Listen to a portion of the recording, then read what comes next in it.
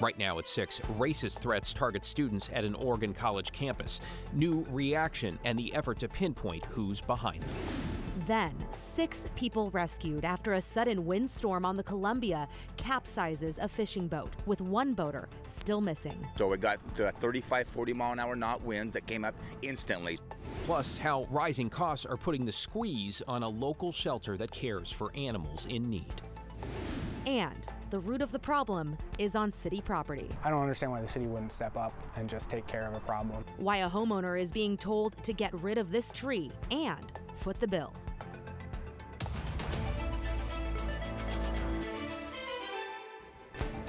Good evening. Thanks for joining us. I'm David Molko. And I'm Christine Pitawanich. Tonight, Pacific University is responding to hate speech and violent threats made toward black students there this week. Let's get right to Daisy Caballero, live near the campus in Forest Grove. So, Daisy, what are you learning? Well, David and Christine, no injuries have been reported and police have been notified about this. Now, what we're told is that these threats were made on an anonymous social media app called Yik Yak, which is pretty common and pretty popular among college students and campuses. A spokesperson with Pacific University says that the school was made aware of these threats 2 days ago. They sent an email out to their students and staff members last night describing the Yik Yak post directed towards black student union members. The post included racial slurs like the N-word and a picture of a noose, according to that email. I spoke with Dr. Pierre Morton. He's the Vice President of Equity, Diversity, Inclusion, and Accessibility at Pacific. He says he couldn't believe something like this is happening in 2024. Our campus safety is doing double duty, but I don't think that there's a threat. I really believe that hurt people, and in today's political discourse, it has given permission for people to say things that they would not normally say to a person face to face. I also spoke with 2 freshman Pacific University students. One says she was surprised when she read that email and decided to log into Yik Yak and saw the post herself. A little worried for the community, a little scared for everyone because I thought it was a pretty welcoming community, and I saw like the club and the Black Student Union, and I almost joined.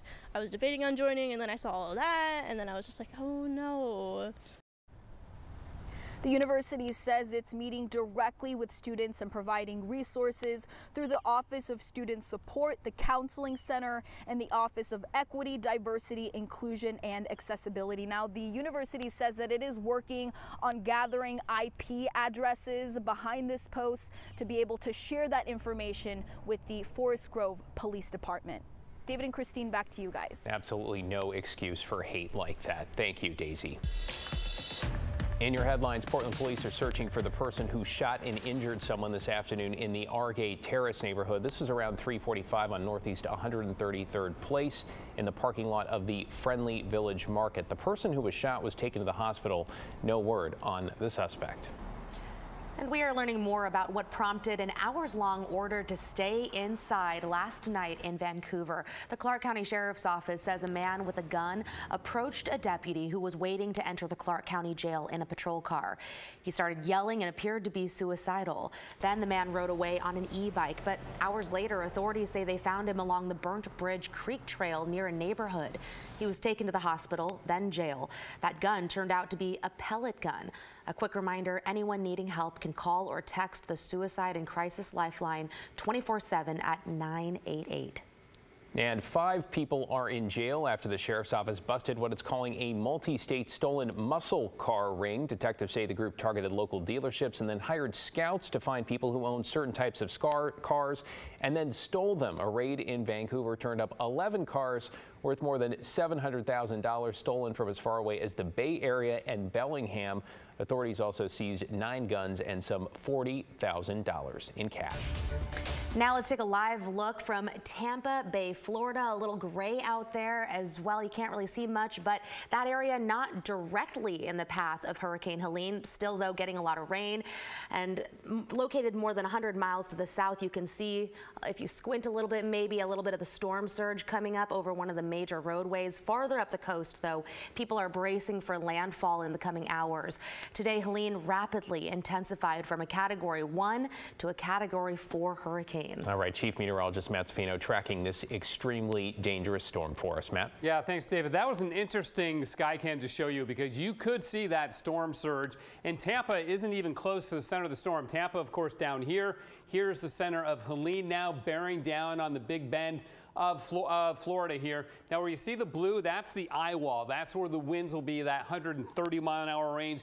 That's where the rain will be the most intense. It's already spun up tornadoes even earlier in the day today as well offshore, but it is very close to landfall right now as it is accelerating to the north-northeast at about 23 miles an hour. It is a very strong storm, obviously Category 4, also a very big storm. Diameter is about 500 miles, so consider from the Canadian border to the Oregon-California border, roughly, that's how big of an area this storm is covering, and the water will be a thing. The winds get the attention. The water, as always, does the most damage. The storm surge in here will be upwards of 20 feet. It's being categorized as catastrophic and unsurvivable.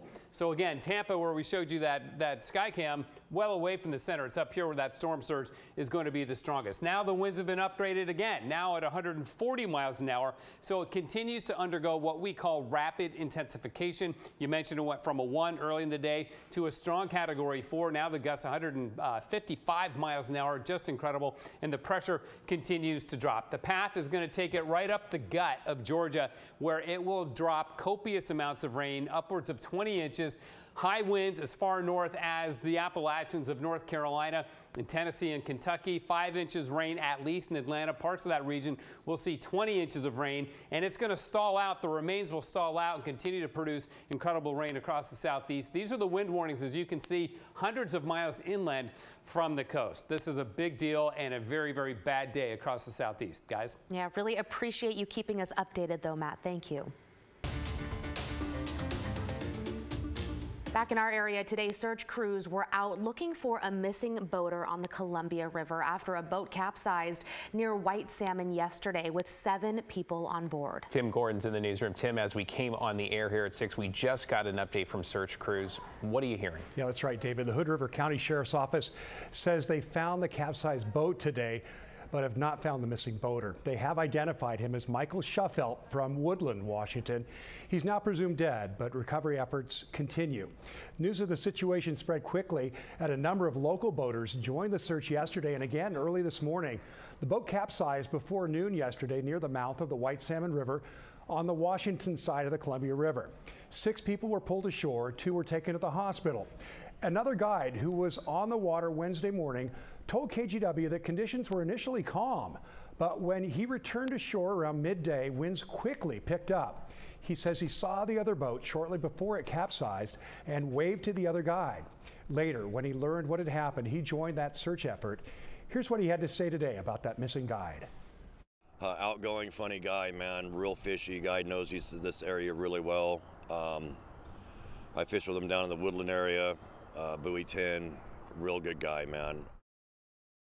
So efforts will continue to recover both the boat and Shuffelt's body, but the search mission is now over. David, Christine. Yeah, not the news anyone was hoping for this evening. Thank you, Tim.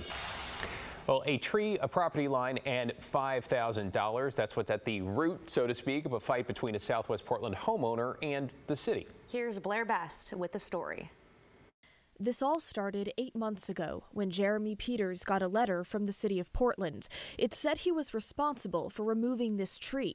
It's on city property and more than 30 feet away from his Southwest Portland home. So I was like, how are we even responsible for that? The tree's roots had started to damage the sidewalk. And under current city code, that means it's the responsibility of the closest property owner to remove it. The city says that's Jeremy, and it would cost him about $5,000. Again, that's a huge amount of money money. I don't see how we're responsible, and I don't understand why the city wouldn't step up and just take care of a problem. Over the next several months, Jeremy spent $3,000 removing the damaged sidewalk, along with numerous inspections, before calling for help. At that point, we said, forget it, and we called the ombudsman to see what we could figure out, because it was getting ridiculous. The Ombudsman's office recently released a report calling on the city to foot the bill. Here's the city's deputy ombudsman. I find it very concerning that the city has not jumped to take this responsibility. Meanwhile, the report shows that the city of Portland paid to remove a tree here outside the Portland Art Museum. It was mainly on private property, except for 6 inches that grew onto the public right-of-way, raising concerns over the fairness of these city codes. A spokesperson for Portland Parks and Recreation says the tree outside the art museum was considered a heritage tree, which the city is responsible for, different from the one in Southwest. Our office really considers this fundamentally unfair, these two different situations. Like, come on, like, I can't get any help, or you can't just do what you need to do, city? I think it's people's expectations on what they can expect with the city. They want the rules to be written clearly so that they have an understanding of what they're responsible for. All right, so the city admits that their rules around trees and who's responsible for them are confusing and complex. And they're trying to make changes to city code to limit the impacts on property owners. And it's a move that we're told tonight that the mayor supports. Back to you. Blair Best outside City Hall this evening. Thank you, Blair.